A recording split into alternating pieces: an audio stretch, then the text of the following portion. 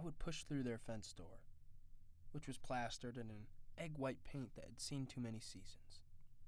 It crackled and withered at each touch. I went through to the side of the house, and I reached for the doorknob. No need for a relative to knock. It's locked. Everyone is home, yet the door is locked.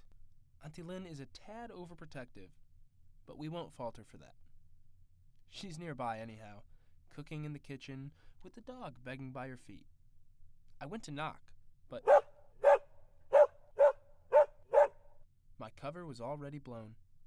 The dog smelled my presence at the door.